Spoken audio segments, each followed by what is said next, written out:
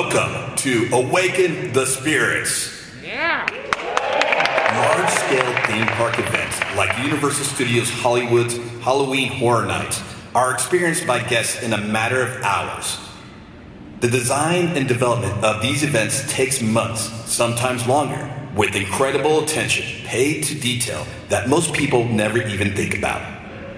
Today, in association with the Themed Entertainment Association at USC, fans get a rare behind-the-scenes look at the art department design process for HHN. Please welcome to the stage the president of TEA at USC, Dominic Diaz.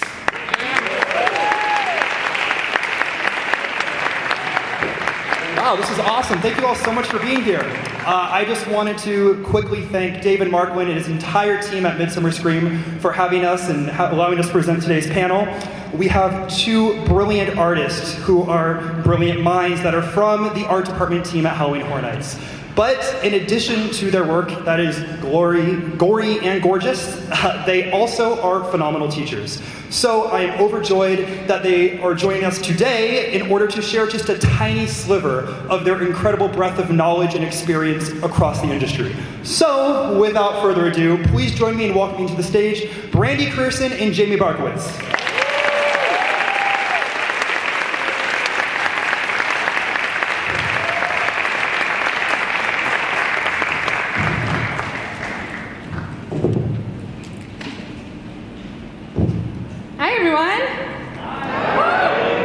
Of you. Oh my gosh.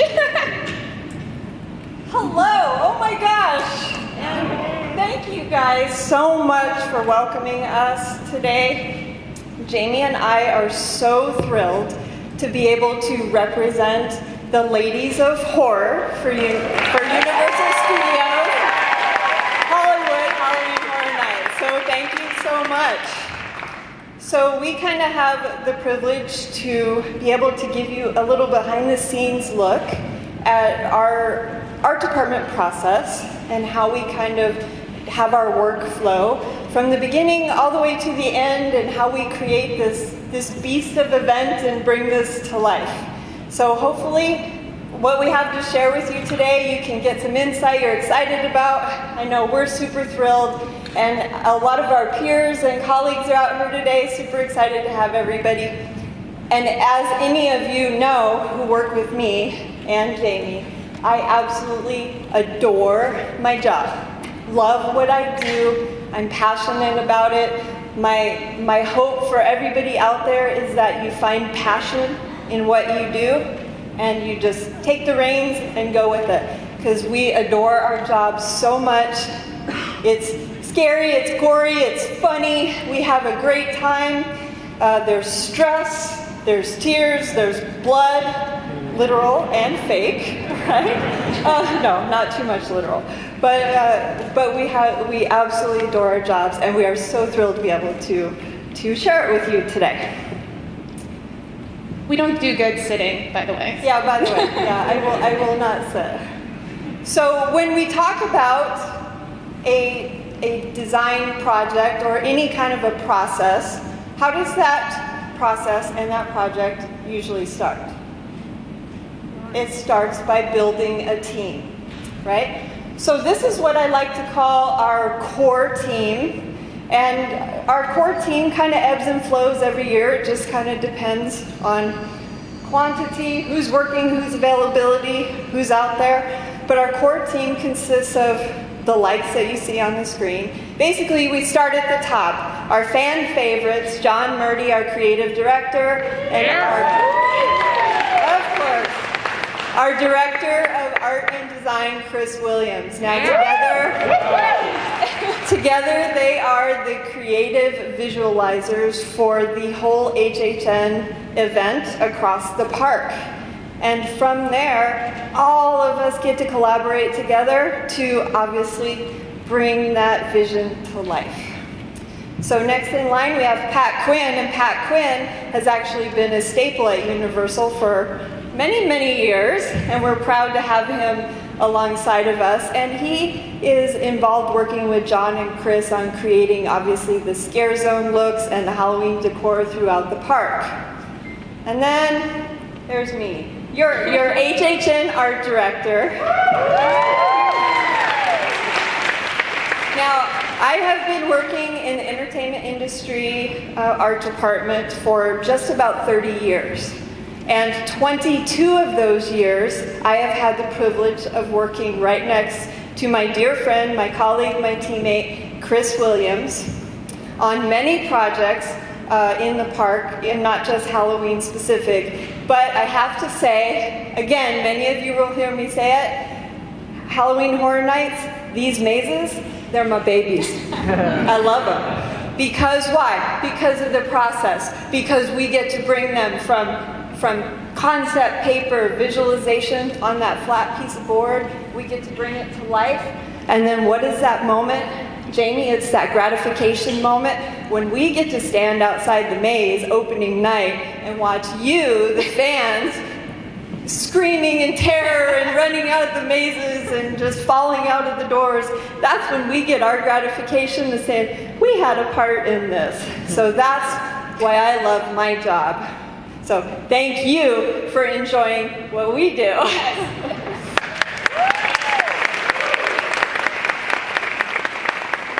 So along with our team, we also kind of envelop in our art department the costume and makeup world, and that's headed up by Christina Wright, our costume manager, who dresses out all of our characters and brings all of that life kind of 3D, just like we do.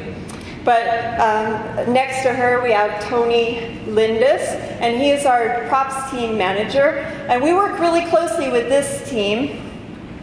And he's in charge of set decoration, props, kind of bringing, again, all of those three-dimensional elements to that blank space, that blank canvas. And that's what even adds a little bit more life to it. He made that out.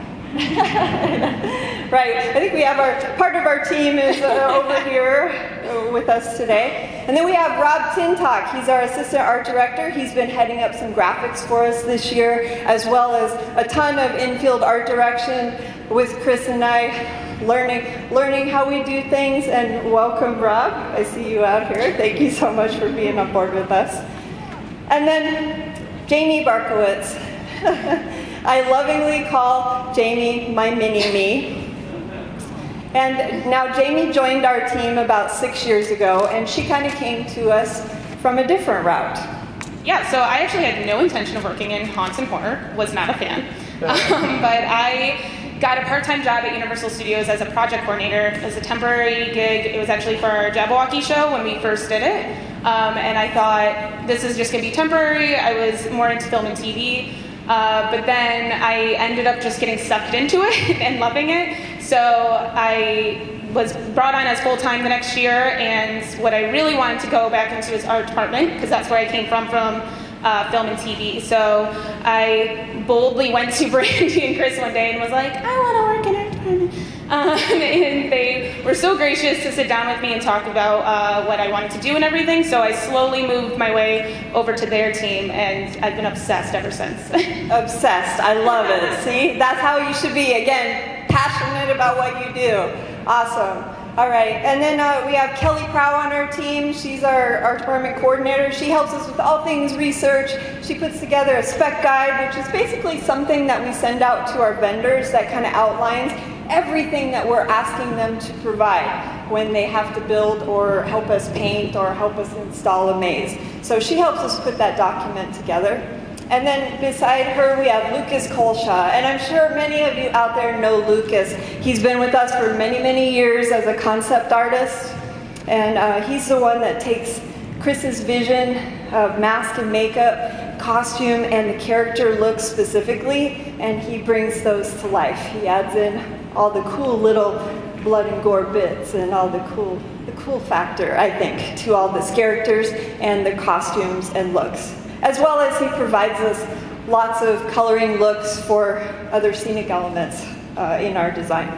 And then we have Troy Zimmerman. He's probably out here today. He's a gentleman wearing a fez cap. He's one of our resident set designers who's been with us for quite some time as well. And also acts as a character. He's been out there scaring you guys. So he gets a little bit of a cool job because he not only gets to draw it, but then he actually gets to see, be in it and experience scaring you guys. So we're really lucky to have him. And then of course, not pictured, I have a handful of set designers that work for us, helping us create graphics, helping us design and put our packages together.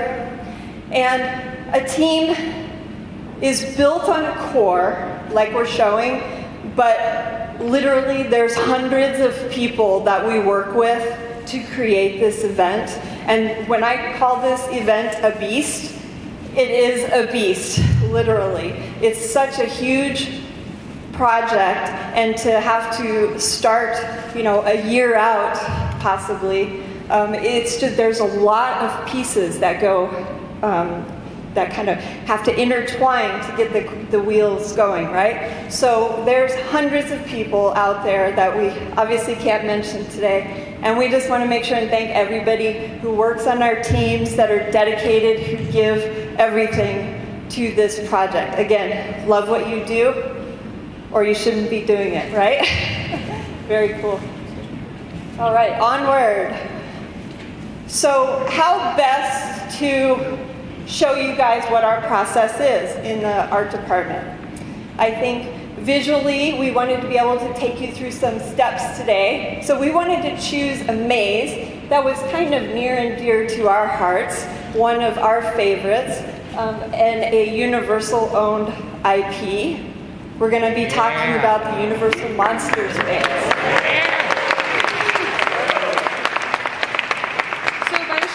Who got to experience this maze back in 2018? Hell yeah! Nice, all right, cool. Definitely one of our favorites. Very cool. So it's our, I don't know, I just love Frankenstein. He's got my heart, So I absolutely adored when we got to work on this maze, and because it's a Universal original, it was kind of like creating from nothing, imagining, being able to put this all together from scratch. And watching Chris and John work through the process of an original is quite fantastic. So how does that process start? Well, it starts at the top with a treatment. Or in this case, this is a truncated version of a treatment. A treatment is pretty much like a script, and it's something that John puts together that will walk you through scene to scene, from beginning all the way to end, and he'll work with Chris on what the flow is for the guest placement, and then how to best utilize character placements with that. And then in John's treatment, he'll usually outline the characters that are going to be involved and any kind of special effects, and that's where we get those kind of notes that kind of pertain to lighting or audio or any other little tidbits, hand props that need to be involved. Woo. Oh, all right.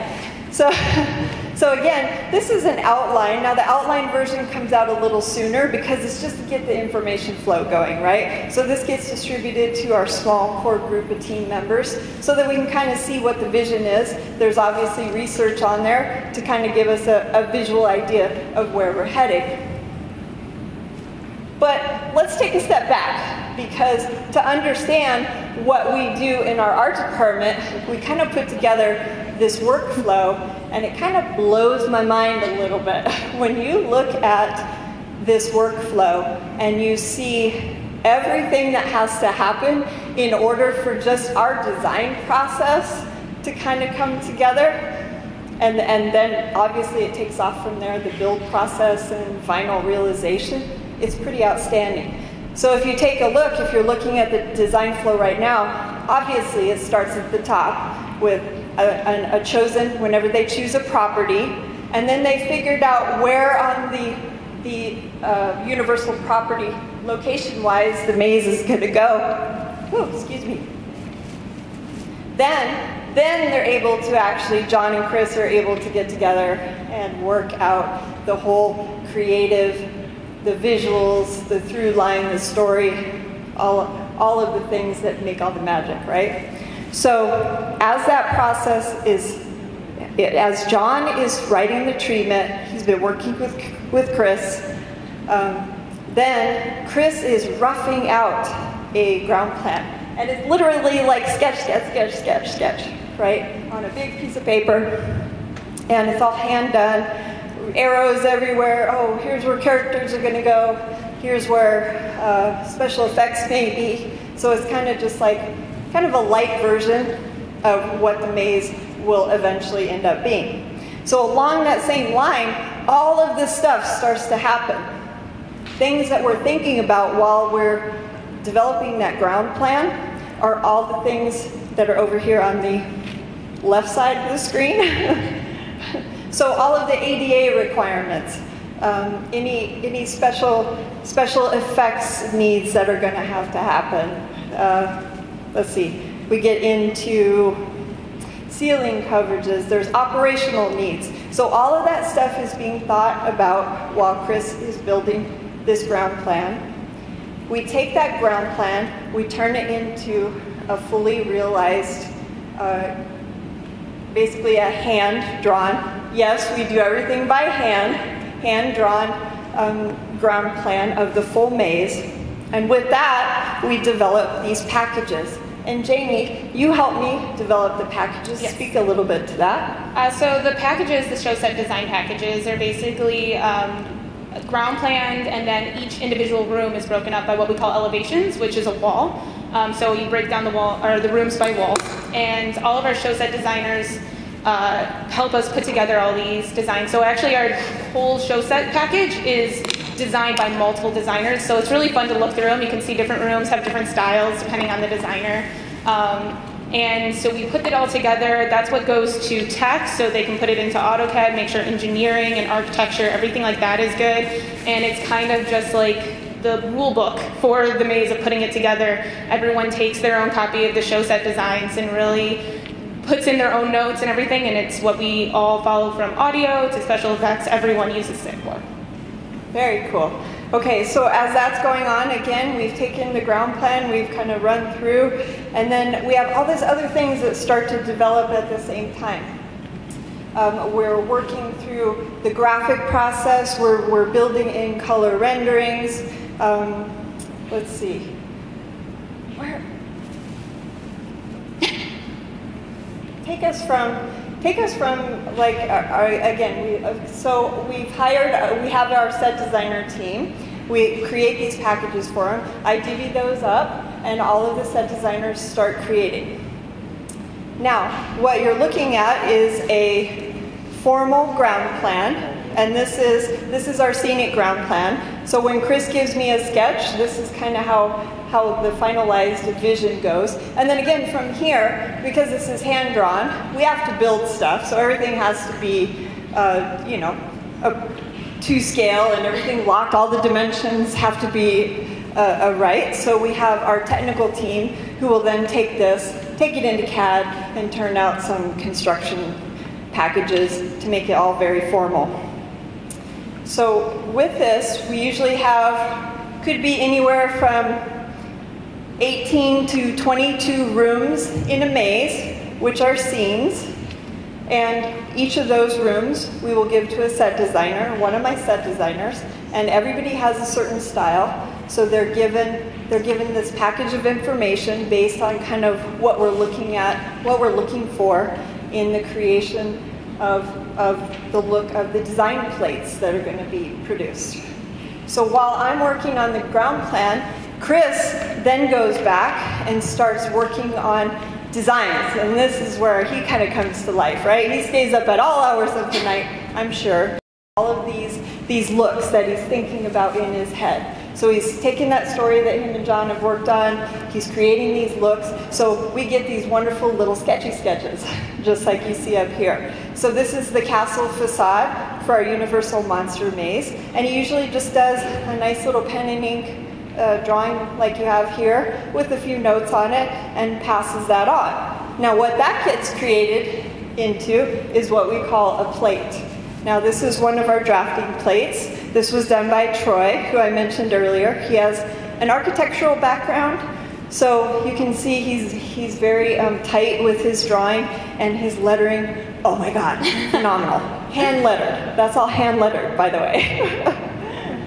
So basically, our design plates are laid out so that everybody out in the field who's building can have all the information that they basically need. So you have a little ground plan in the corner, and then we take what we call an elevation and we stand it up. We take that ground plan and we stand it up.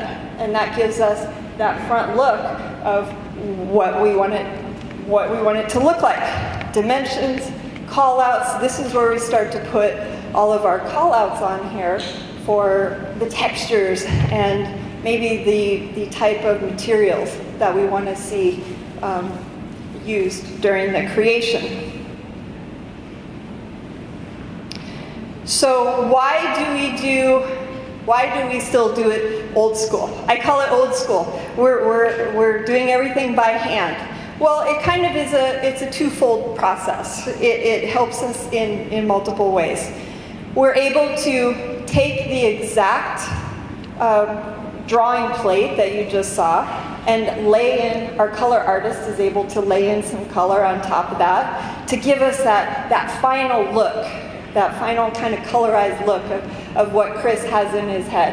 And then from there, we're able to distribute this out now to our scenic companies who are helping build and create this vision. And without having to do any other renderings or any other drawings at all, we've taken our hand drawing, we've added the color to it, we can pass this off, and it gives exactly what our view is, exactly what we want to see happen. So that's part of why we do it.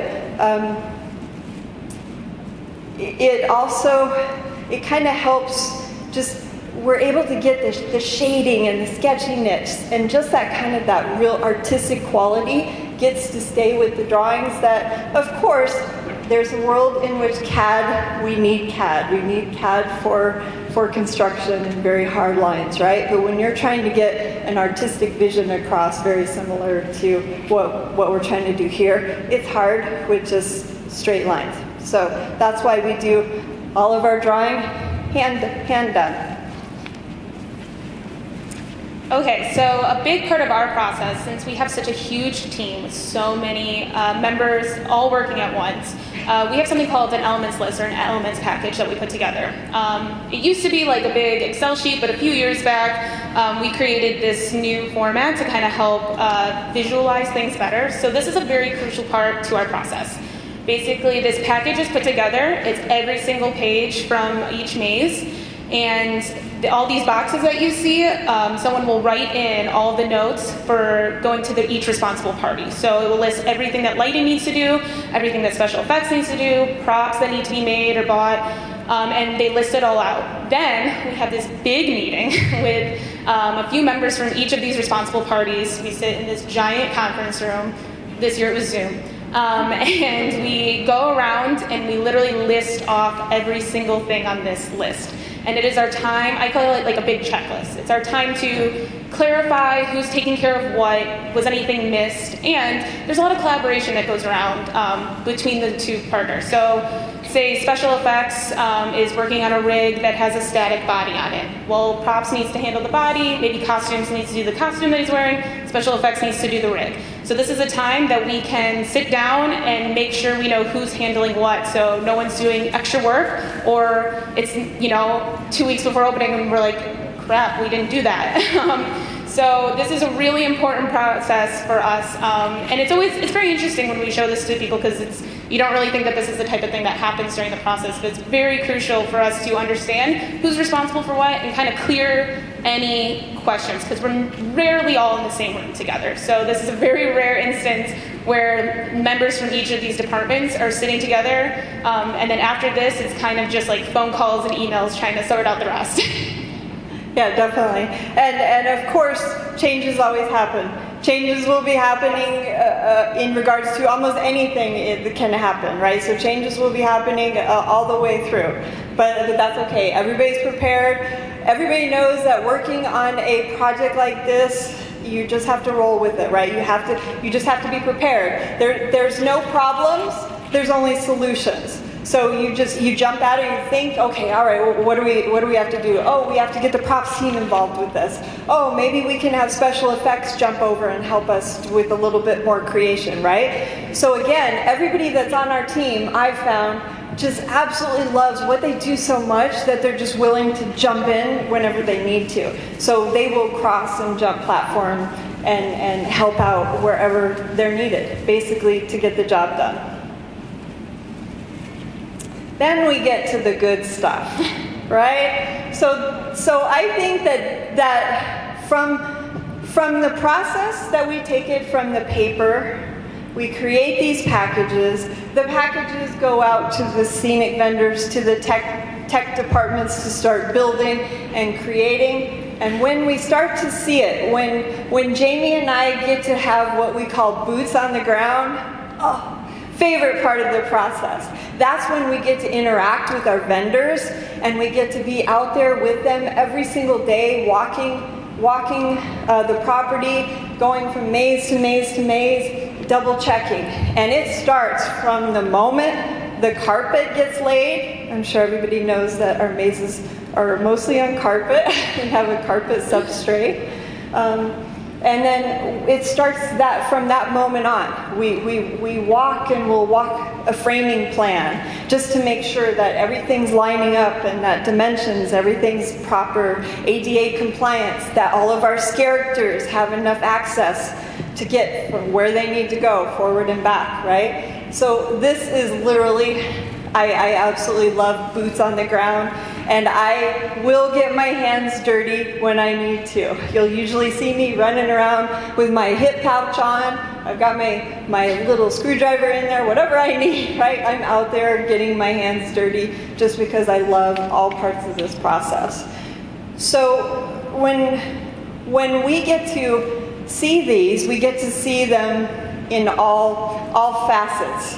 So we see it in the daytime, we get to see it as it's being built, and then obviously we go through how it's going to look during show conditions, right? Two very different looks. And sometimes you guys don't get to see all the little details that we put into these. But because Universal Hollywood is so movie-oriented, we really pay attention to those kind of details. Literally, you will walk in and touch textures and everything's real, and just even the foliage and the vine work and the little bits of added rust and calcium dripping.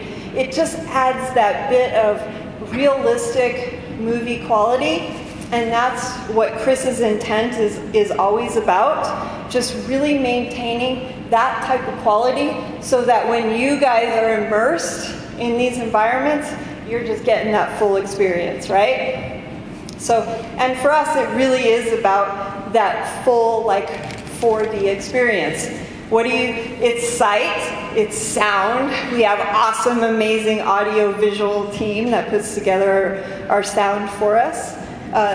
Smell. How many of you have loved the smells as you're walking through a maze? Yeah. Right? So it attacks all of your senses. And then obviously sight. What are you looking at, right? It's dark, but then there's those moments that are highlights, and maybe every once in a while you'll catch a little glimpse of something that we kind of left in there as an Easter egg, and that's exciting for us. Yes. When we know all those details are there. So hopefully now, when you go through the mazes, don't stop, you have to keep walking, but hopefully you'll pick up on a little bit more of how much detail we actually put into these. So again, we just wanted to give you kind of a look. So this is coming into our maze now. We have our first room we walked into, Phantom's Lair. We just wanted to give you kind of a daylight version. This is how we get to see it when we're walking through. And then you see the show lighting just kind of adds that last little bit of realistic element to it.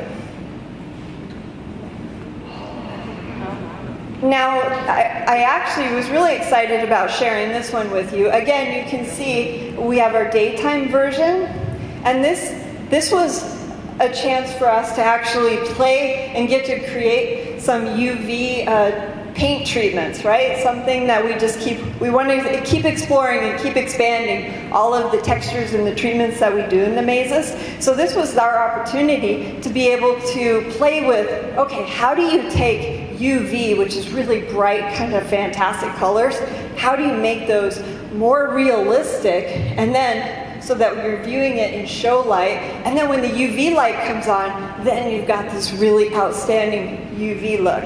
So these kinds of things give us that opportunity to be able to showcase some of those new little treatments and textures and things that we want to try out.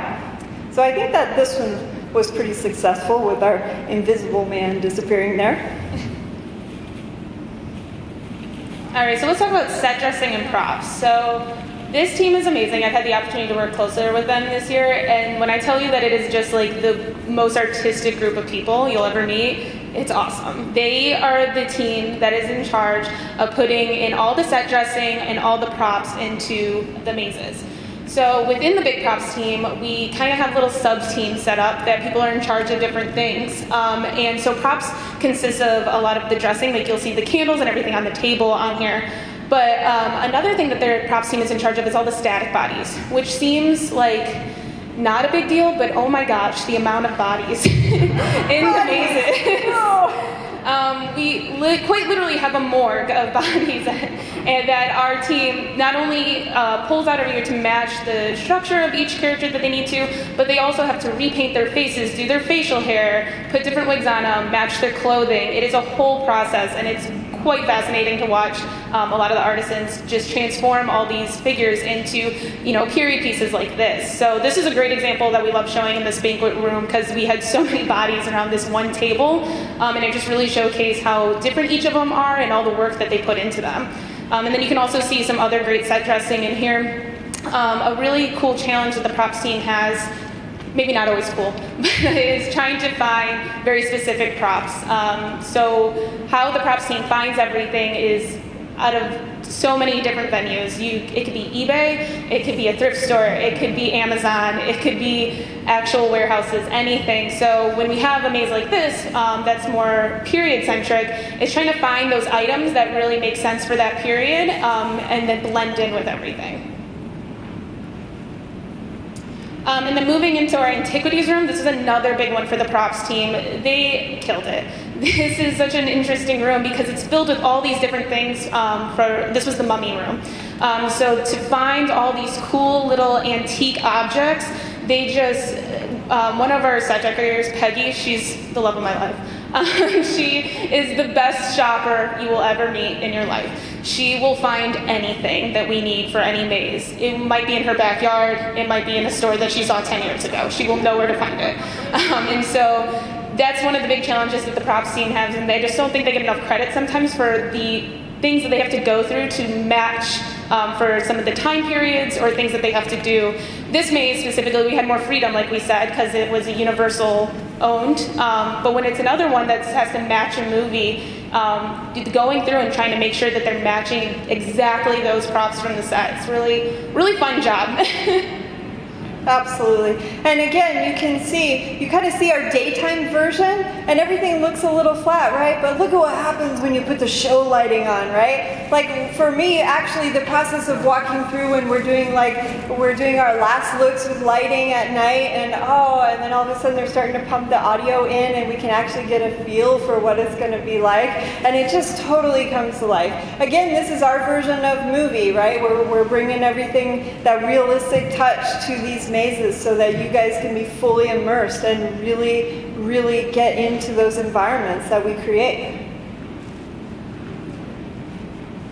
Go for it. The lab. This was our big moment in this maze for any of you that got to experience it. This is the climax of the whole maze where you go into Dr. Frankenstein's lab, he's putting together the bride, and they pull the lever and all of these crazy mechanics and everything go off. This was a huge special effects and props integration and cast. Like, this is a great example of how every department worked together to bring this room to life, because you have the special effects with the bride in a rig where our actors are sitting at a table that's covering most of their bodies, so it looks like she's all cut up.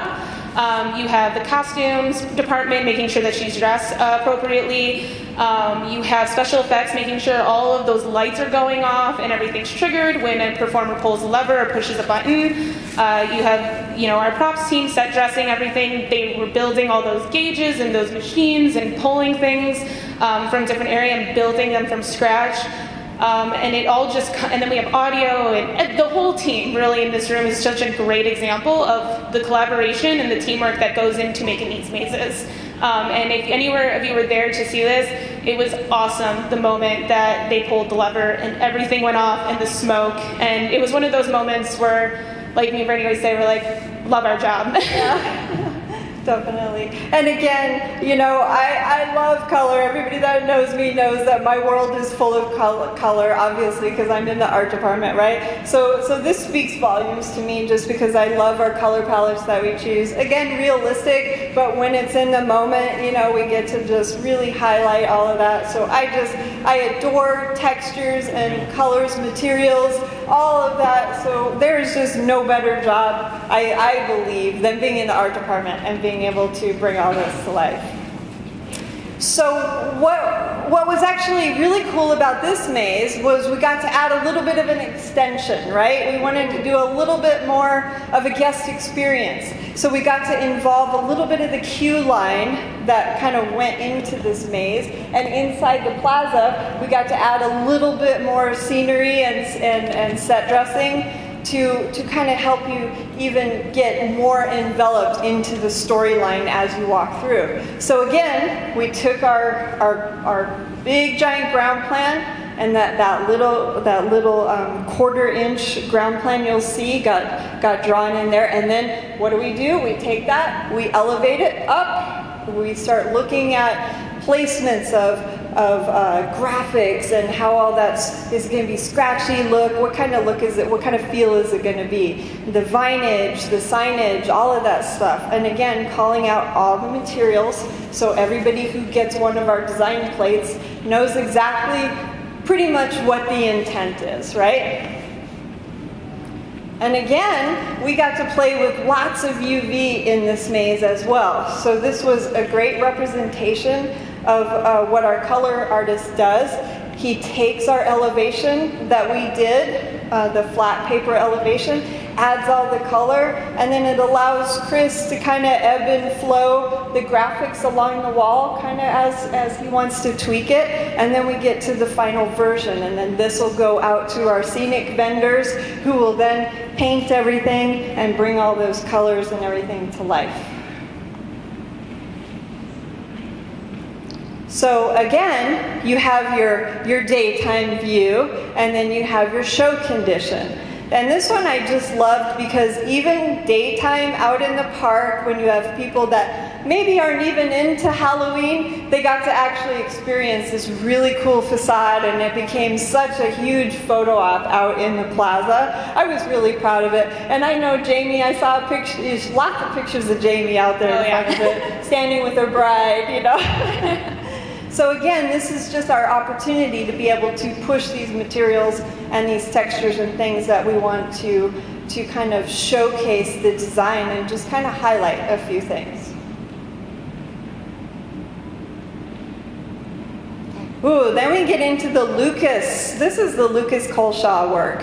So again, on that timeline, that workflow that you saw, Lucas, once that ground plan is done and we kind of have these designs kind of ready and we're working in process, he's already been working with Chris, and Chris has been doing sketchy sketches and feeding him ideas for costuming and makeup and all the sculpt work that's going to happen for all the masks.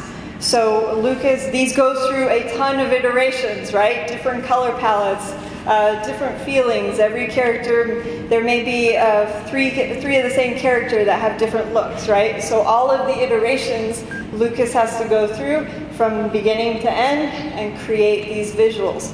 So he'll create the costume look that then helps Christina, our costume manager, start to develop those costumes. The makeup, the mask. The mask and makeup look will then go to our mask vendor, and from that he's able to then take and sculpt out these visions. And like anything, these go through many, many iterations from the beginning, the one on the left, and that's just that it gives Chris the opportunity to say, oh, I want a little more scar here, or add more teeth, or more, I don't know, whatever else he feels like adding, to make the character more lively, really give it that impact, feel that realistic feel. What would really happen? How would it really look if he was his brains and everything redone in his head? How would that really look? So again, we're really going for that realistic, as much of that realistic quality that we can get to the whole process. Not just the scenic design, the set design, but even into the costumes, the mask, makeup, all of that. Yeah. So you hear me talk about, everybody that knows me hears me talk about being passionate about what you do and the creative process that we bring to the table. And I absolutely, like I said, adore my job. And the key thing is all of the people that we work with on a daily basis. And that collaboration is huge. And actually, I just wanted to point out just a couple photos on here, because we have a serious job, but we get to have fun.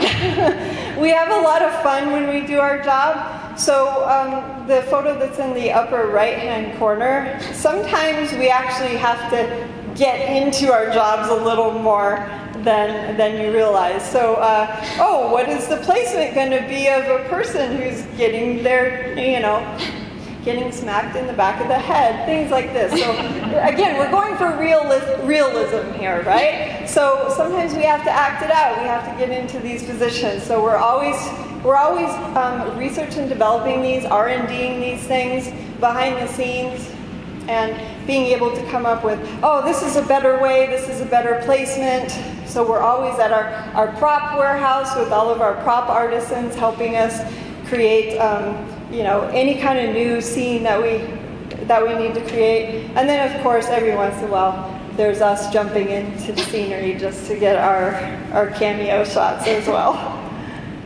Jamie, add anything else to the process? I mean, just to echo Brandy, working on this project, it's very fast-paced, and there's a lot going on, and Halloween is 365 for us. We work on our core team, and everyone is working on this year-round, but man, do we love it. And if you're interested in getting into haunts, and specifically in the art department, just as Brandy keeps saying, she always says it to me, you gotta love what you do, and just be ready to jump in and get your hands dirty.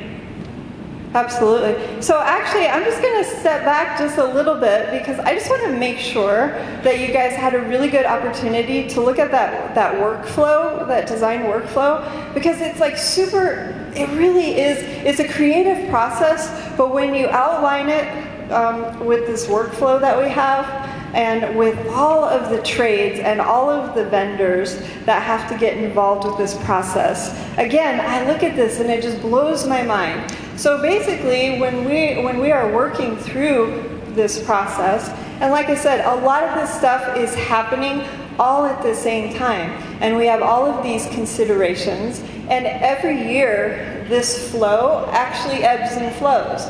We add to it because we are governed by the Los Angeles County rules and guidelines. So we have a lot of ADA compliance and a lot of things to think about. So every year this ebbs and flows, and we add new boxes to the workflow of things that we have to consider, right? We add, let's see, what did I want to talk about here? What was super? What about this? What part of this process, Jamie, do you feel is the most valuable part of the process? Of the whole workflow? I would say just schedule. There's a deadline. There's a deadline whether we want it there to be or not. There is no pushing back the opening date. There is when we need to be open and ready to go. And you always have to think in your back of my mind is that, yeah, my art can all be done, but my art doesn't matter if other parts of the process aren't done either. So this whole flow, and the most valuable part for me is seeing what all needs to be done, and so that we can definitely start prioritizing and realizing where we need to help out other departments or just speed up the process where we can make room to go back. And you know, part of that process that I was speaking to earlier about how we take that sketchy sketch and then we turn it into that final ground, that scenic ground plan, this version here, right? From there, actually, one of the trades that we work with is our technical design team, and they're the guys that, again, I said they take this and they take it into the CAD version and they turn out all the construction plates that go out to the departments that are building everything from the ground up. So we've built a great relationship with our technical department within Universal to also just, technical people and arts people sometimes are very different, right? We see things very differently. We're looking at things from an artistic point of view, and they're looking at things from a very logical, technical mind, right? No, you can't make that happen. So actually, that's one of the beauties, I think, from kind of growing up in this industry, is I've had the opportunity to be on the construction side, and I know how things get built. So because I know how things get built, I can draw it, and then I can tell my tech team, this is how I want it done, and they'll be, no, logically it doesn't work like that, or they'll give me some rational reason, and we'll talk it out. And that's okay, because again, I know how things are built, so I kind of know how to preempt a design as we're going through the process, right? So I can actually help our tech team by thinking ahead of them a little bit, and I have to give them props because, like I said, over the years we've developed a huge relationship, and they've been able to just like see our art vision now. So now when we walk together, they get it. They know why we do certain things the way we do. They know why we have a certain flow. Right? And it's for your guest experience. It's to further immerse you and just like scare the pants off of you, right? So I love our collaboration and the development that happens with all of the trades. And even lighting, special effects is huge. Special effects it's getting even bigger every year because, of course, we want to push the boundaries and we want to be able to add more cool effects and again, using more materials and cool colors and all of these things to actually, you know, give you guys a better, full, realistic experience. So I think that, again, working with all of those trades, it helps us in learning. I learn every single day. Again, my tech department teaches me, I teach them. My prop department, I learn from them every day about what we can and can't do. So this job is a learning process I've learned for the last 22 years, and I adore that, and I know that from here on out I will be learning until the day that one of you takes over my job, right? So, what are we missing about our process? I absolutely adore the sketches and the design elements that Chris puts together for us. And it's really a cool thing to be able to, again, take his designs that are like this and translate those into those bigger show elements for you guys.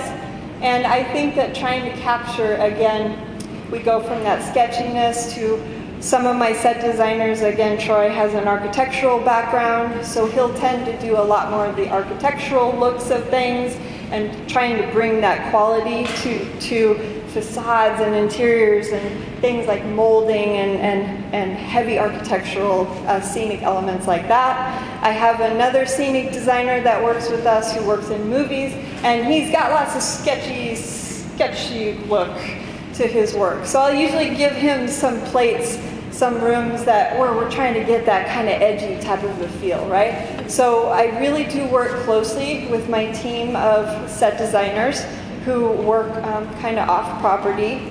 And they get these packages, they turn these little packages around in about 3 days. They'll be able to take our sketches and all of the research that Jamie's done and put in there and be able to give us our finalized plates. And then, once we've created all of these, each room has a plate and maybe has detailed plates that go with it. Basically, we have a full package. And then from there, then that gets distributed to all of the trades, and that's when everybody starts like asking 1,000 questions, right? How is this integrated? What are you guys thinking here? So that's when, again, we get into that elements list, and it just kind of trickles. So it is that huge trickle down flow from the very top all the way. It kind of trickles down. We have a lot happening. It starts to happen at this level, and then it starts to trickle down. And then the craziness ensues when we start to come up to that moment of opening, when we're getting closer and closer, and they start giving us our countdown in our meetings and saying, oh, we're now 25 days out. It's like, oh, we've got so much to do, right? So there's literally nothing on the property that we don't touch. I'm serious. I know these mazes like the back of my hand. They are my babies. I've called them my babies because I get to see them through from Chris's concept, from this phase, all the way to that final build, to that moment when Jamie and I are standing out there with Chris and John and just, loving that moment. So that being able to touch every aspect of it, seriously, I love my job. There's no better job on the planet if you're into being creative, if you're trying to work with new materials and new textures. Huge with collaboration. Again, our team is massive once you get outside of the core group, right? So you have to be on top of that collaboration and be willing to work with people and throw ideas out there and ebb and flow, right? Not everything works, and sometimes you have to rethink about an idea. But what did I say? There's no problems, there's only solutions. So that's what we're always trying to think about, and that's my job, is taking Chris's vision and running it through the process to help through that final creation, that final build, and trying to make it as smooth as possible, and working with all of those trades and collaboration. So our process for collaboration, I absolutely adore. I think it's phenomenal. Anything else? No, I just wanted to thank everyone for joining us today. I hope we gave you a cool inside look at the art process. Maybe you'll learn some things you didn't know about what goes into building these mazes every year. And again, we were so excited to be representing the ladies of horror. It's been many years, like I said, 22 years that I've been beside Chris, kind of behind the scenes. And everybody that I work with and our students out here know I adore my job. I love talking about what I do so much because I guarantee that somebody out there is going to have my job one day. Yeah. You better, I hope, right?